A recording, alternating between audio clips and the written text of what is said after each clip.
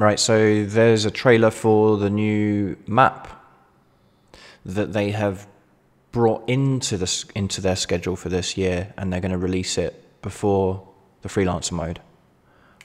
So, not watch this. Let's see what we learn.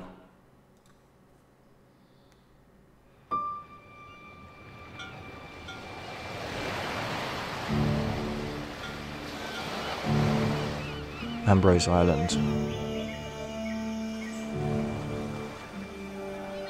You rejected us because we were different. Outcasts of society, we've built our kingdom in the shadow of yours and grew stronger every day. Not playing by your rules, we survived. Now you look at us with envy and fear.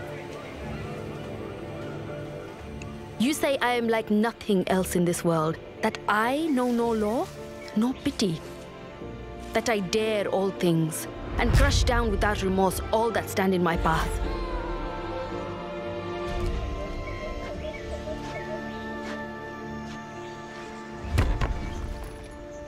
Do your people understand what it takes to keep a family I know afloat? those fists. This month! For all owners. Free for all owners. I think that's it. Yeah, that's it. Well now. That's exciting. That's really not far away. That's like 3 weeks. 3 weeks we'll have a new location. First post-launch location for Hitman 3.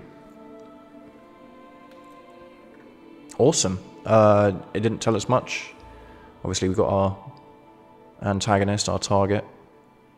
Looks like a very dark map. Looks like a...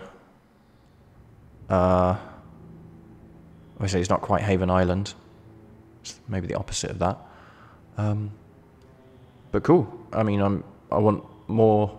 Obviously, I want more content so that I can keep things varied for myself and for people watching. So that's very exciting.